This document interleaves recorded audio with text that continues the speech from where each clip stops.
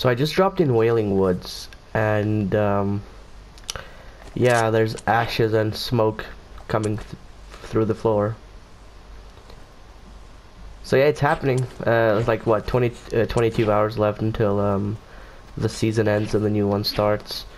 So I looked around, and this is the only area that has smoke coming out of it. So around here, pretty much.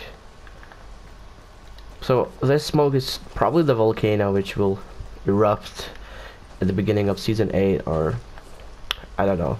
Who knows what they have in store? But from the leaks that we've seen, and from all the information that we have, it's probably going to be a volcano coming out of Wailing. And it also, the whole grass, it has been like burning up and stuff, so that's probably what's going to happen. So now all we have to do is wait. So yeah, I just thought this was cool. Saw it on Twitter as well, so I had to check it out myself. Yeah, this is the only like area that has ashes coming from it. Maybe the whole the whole map might also get the same treatment.